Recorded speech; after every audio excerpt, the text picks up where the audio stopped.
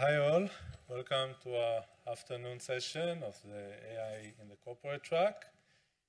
So our speaker is going to be Moran Cohen from Anodot, and he will tell you about architecting a large-scale time series forecasting service. Please go ahead, Moran.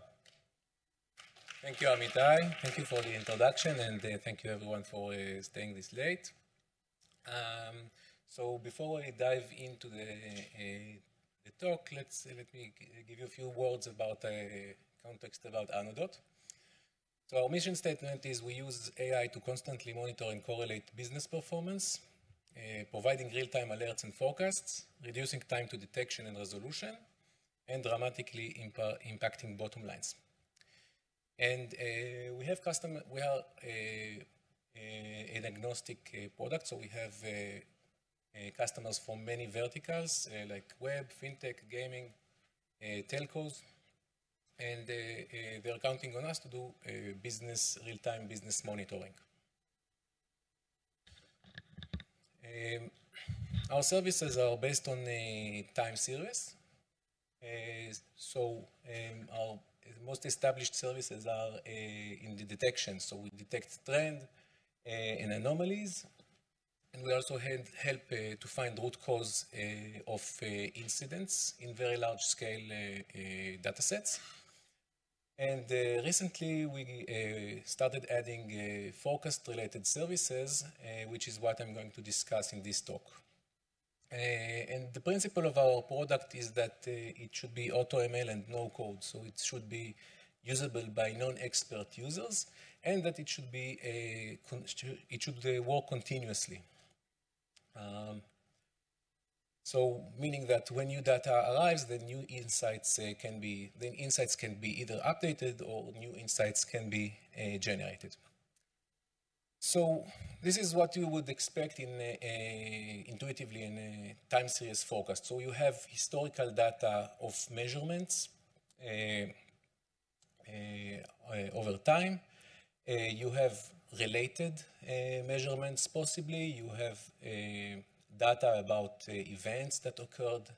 Events can be things that you learned in the past, but you can already foresee them, like Black Friday or holidays that can influence the behavior of this metric, of this time series. And what you would like to do is to get a forecast of the next, in this example, 4 weeks. So the use cases that we saw in the business come from multiple verticals, but just to give an example, so for example, in e-commerce, if you can forecast the volume of shopping per product, then you can probably better plan the logistics to achieve faster delivery. Or in fintech, if you can forecast well the number of withdrawal requests over time, then you can plan your money reserves. And we have other examples in other verticals as well. So this is the high level, this is the process at high level. So the first step is that you need to provide the data. Our product has its own, software as a service, and we collect the data from the customer's system. So we have data collectors for many systems, BI systems, databases that our customers have. And these data collectors fetch, aggregate time series, store them, index them for use, and for us to provide the additional time series services on this data. And there are two types of data that are interesting in the context of forecast, at least in our context. One is time series, which means ongoing measurements of business metrics, and the other is events, which can relate to past and future occurrences of events. So the next step after having the data pulled streaming into our system is to define the forecast task. So let's take as an example, suppose that I work for a delivery company and I want to and I'm responsible to plan a week ahead the number of drivers that should service deliveries. I would like to know the number of orders per city to get an estimate for them. And for that, I would need 1 week ahead of this forecast. I would need it at a resolution of hourly for the sake of planning. And I also know that this is influenced by local holidays, which are events, or the past week's marketing spend.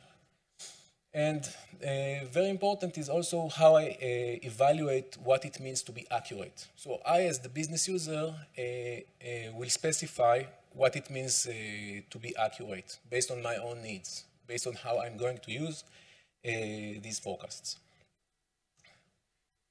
Okay, so now from the user's part, they provided everything. We have data streaming. They defined what they need.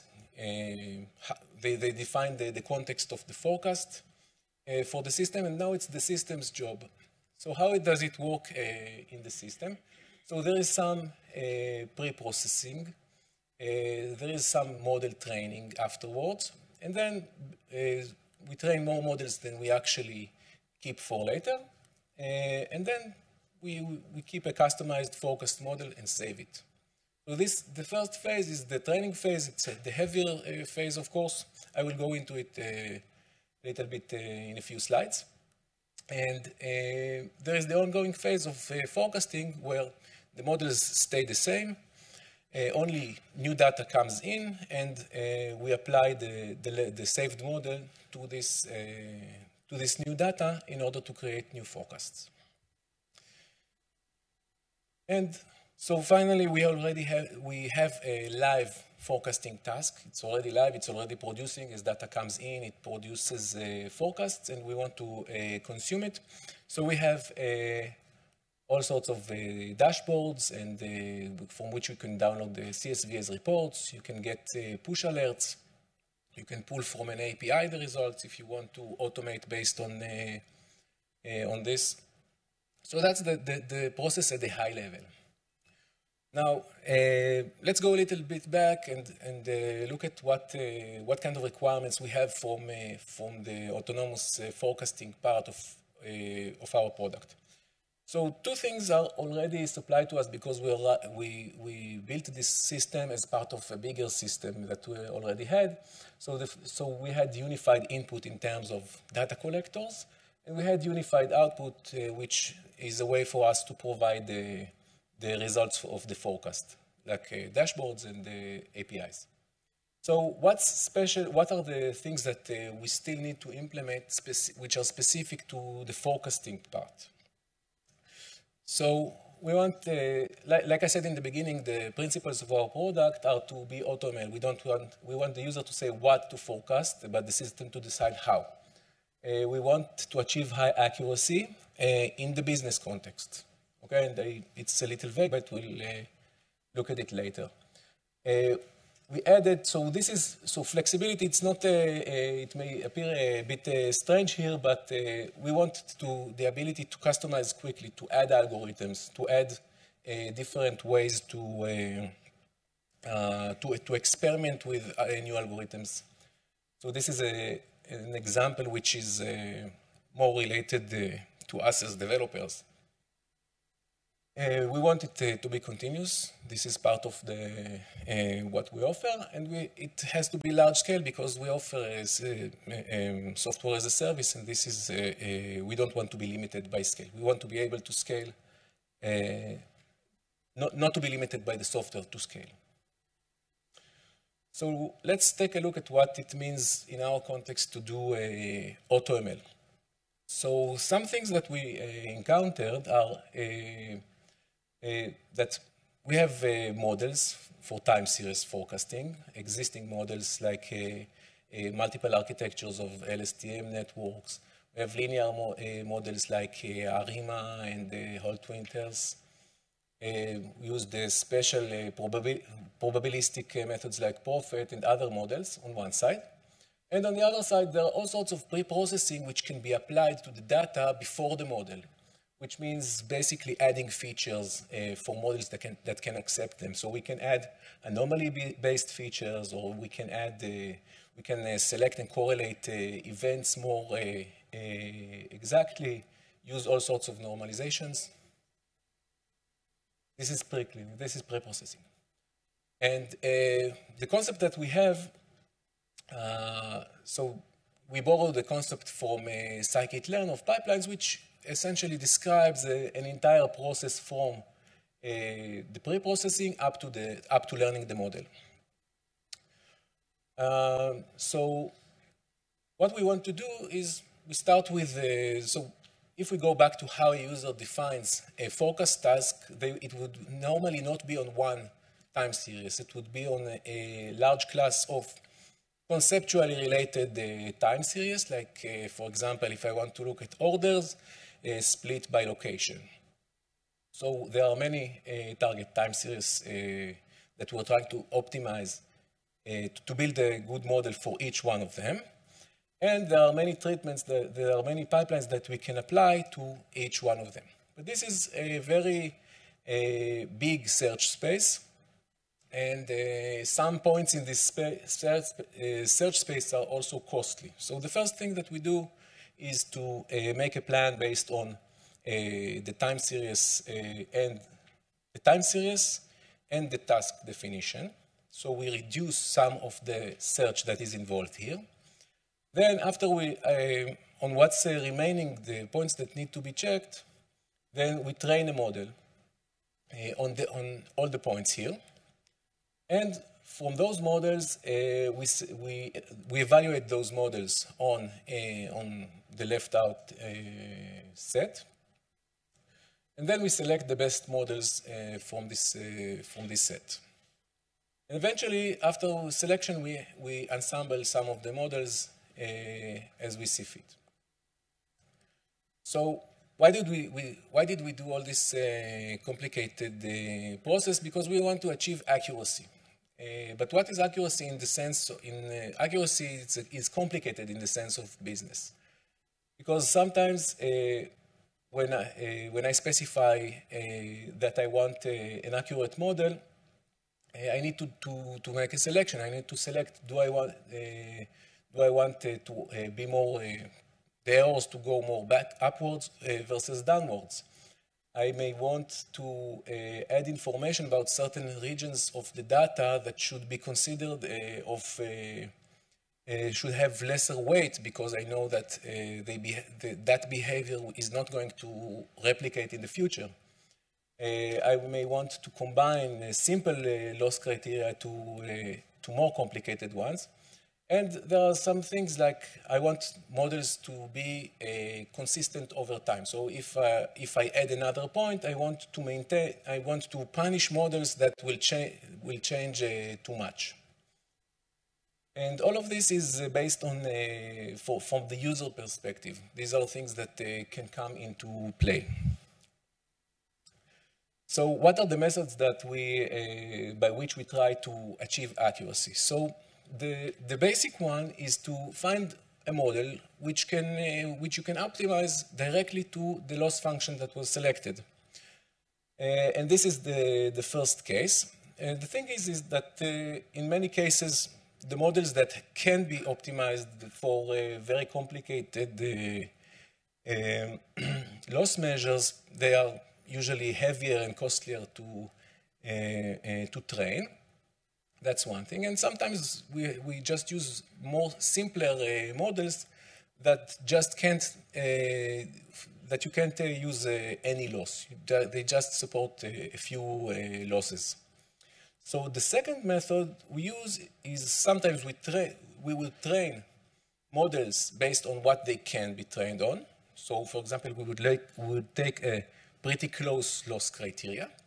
And then we would select the models based on the task loss measure. Okay, so the model's internal loss can be different from the task's loss. Okay, so by now we understand that that the use cases in forecasting are not are very dependent on the business context. So it's not one size fits all. So we needed to add also flexibility, not just as developers, but also in order to accommodate new cases. And there are two issues in flexibility that I want to discuss here. So the first one. We take many algorithms that are out, besides our own algorithms, we take also algorithms that are out in the wild, like Prophet, like deep neural networks implemented on TensorFlow. We have our own Java implementations of linear time series algorithms. And the thing is that they don't live well on the same platform because the runtimes may vary. The optimal runtime for each one of these solutions, it can vary. So it can vary by the hardware platform, if it's GPU or CPU, or by the language and runtime environment that is used, or by conflicting library versions. And these are problems that we try to avoid by containerizing our pipelines. So we created the containers for each separate runtime environment. And what this gave us is that they're now independent. Okay? So they have separate runtime dependencies. If I make a change on, I need to make a change to the platform, to the runtime of Prophet, it doesn't affect TensorFlow, or it doesn't affect our Java implementations. And other things that we got from it was now that we have a process of already wrapping a new runtime, it's easy to add the new runtime. So if I want to add R or PyTorch, it's just repeating the same formula. Another thing we get from it is that the build and deploy and run are reproducible. So I can build, if I run a build, it is a script that doesn't change. It doesn't depend on, it just depends on the changes in the code. Deployment means that if I deploy in a testing environment, and then it's pretty much predictable what will happen in the production environment. And run means that when I run a task to train a model, then I should expect exactly the same behavior both in both runs, which helps a lot to debug these issues. And one thing that we found very helpful, you can see that all these containers, they contain some Python. One thing that we found very helpful was to have a common Python main function, like the entry point, and just to integrate via bridge libraries like JPipe for Java, or with RPy2 for R. So that was very helpful, rather than rewriting and adding boilerplate by writing implementations in each language. So the next challenge was about adding the new pipelines flexible. So we want to make the pipelines configuration flexible because we want to be more agile and experiment with things. And if I just want to add another scaling transformation, I don't need to rewrite code and things like that. So that was the idea. So we wanted to avoid adding code when possible, when it makes sense. And another thing that we learned in earlier versions of this system is that the parameters can creep and become very large. So for example, if I had some basic model that gets trained and I add a flag that says, okay, rescale this feature, and I add another flag that says, okay, add or don't add this feature, then what I will get is a very huge list of parameters, which will be very hard, to maintain in code, and it will be very hard to write in configuration. So the solution we did for that was to write modular configuration, and it starts with writing basic components of functionality. So components are small pieces of functionality, like running a regressor, running some transformation, and we combine them together as a pipeline. So a pipeline is in particular a top-level component that knows how to combine sub-components. So it aggregates other components. And you can see typically what a pipeline would look like. Again, if you know scikit-learn, then this is should sound very familiar. You have several transformations. So for example, this pipeline describes the process of taking a data frame, scaling some columns on that data frame, and then adding some features to that data frame, and finally running this regressor, fitting this regressor on it. And everything is defined as a YAML in YAML. So it's like a light domain-specific language for the pipelines. So the next step was to actually, how do we build the search space that I discussed in the beginning? So what we used here was the Jinja library from Python.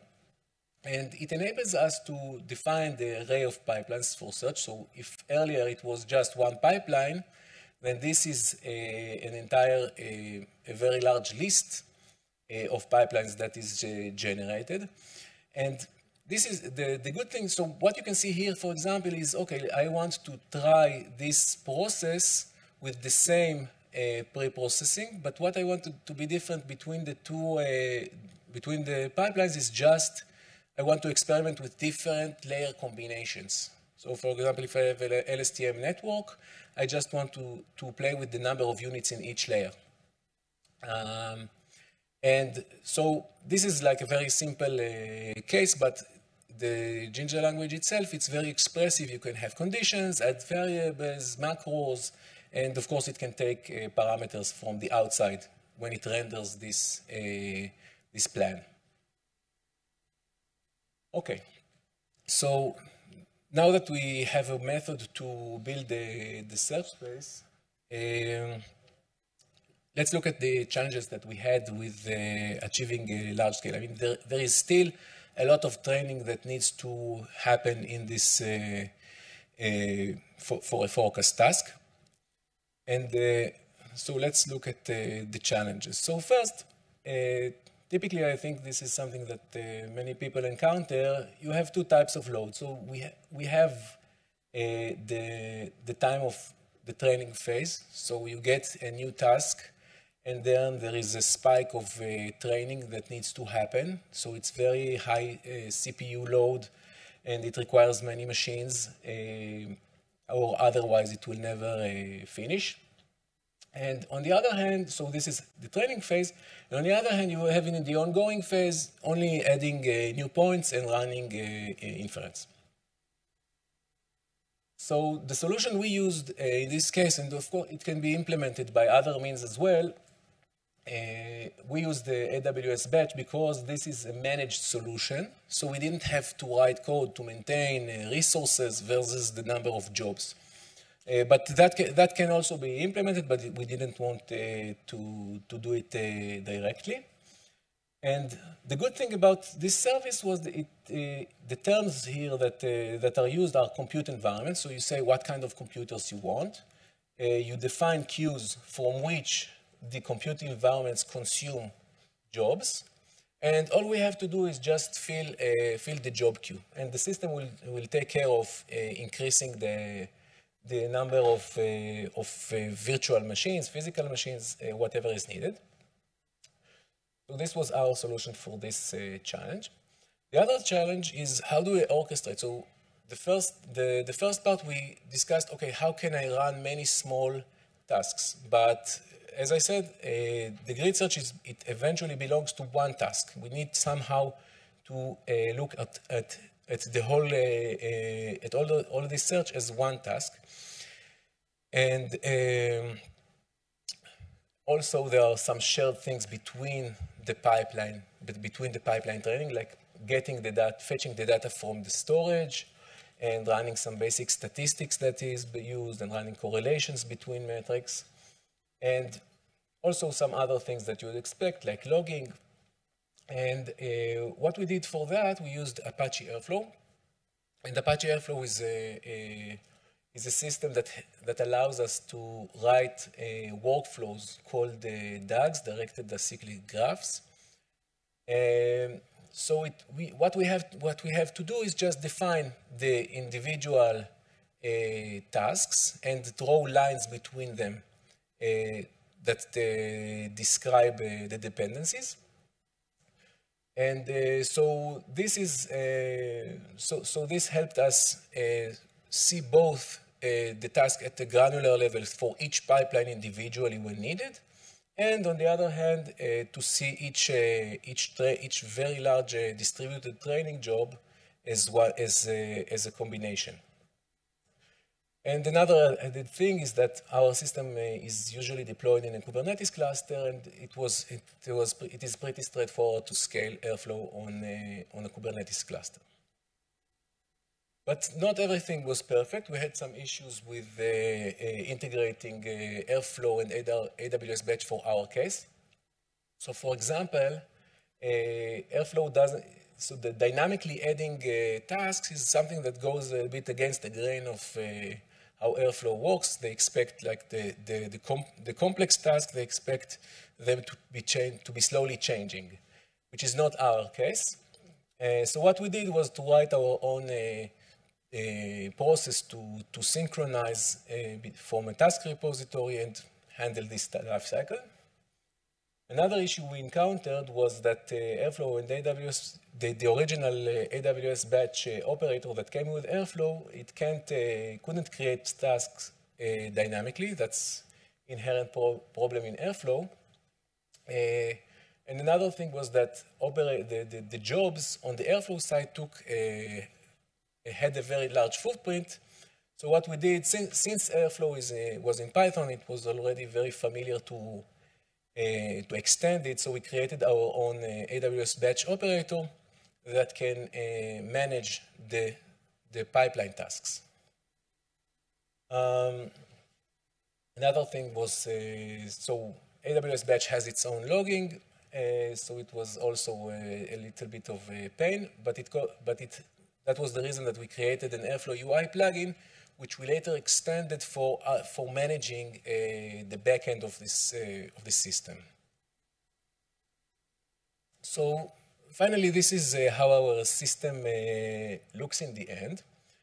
And on one side, we have a Kubernetes cluster that is running a web API, which is actually responsible for communicating with the outer world to receive new forecasting tasks and to store them in a task repository.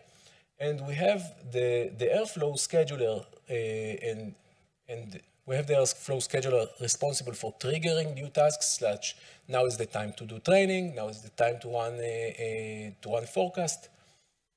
We have the web server that I mentioned that we extended in order to add some more visibility into the processes that we have.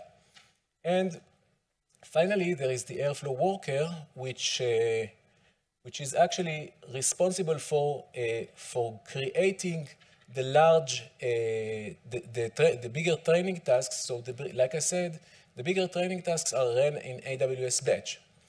And so the way that it works with Airflow is that some process on Airflow needs to be the babysitter for all the processes here. So the reason that we had issues in the past was that we had, for each process here, we had one babysitter process here. So that created a very large footprint on the Airflow side. So once we wrote our own operator, we have one worker process managing all the task relevant to that forecast job. And like I said, AWS batch, we just dump the tasks into AWS batch, and this service takes care of allocating the resources. So the key takeaways to summarize, so when we talked about AutoML, our direction is to do a search around the pre-processing and model combinations. And then to achieve accuracy, we support multiple ways to ensemble and select the successful models.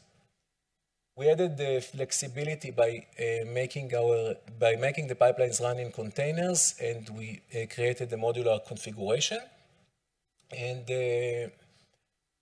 we used Airflow to manage the whole process, and the large scale we achieved due to using AWS Batch. But like I said, the main thing here is to decouple the node reservation, the actual physical or virtual machines resources, from dispatching the tasks.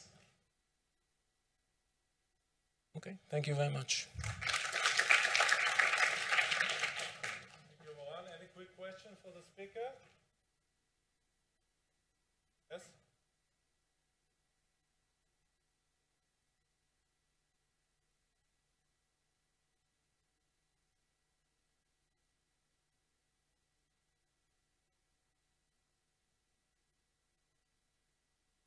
No, we are looking into time series forecast. So that's the initial part you missed. So yeah, we have possibilities to create alarms based on forecasts. So if you see that the forecast, for instance, no, the goal is forecasting.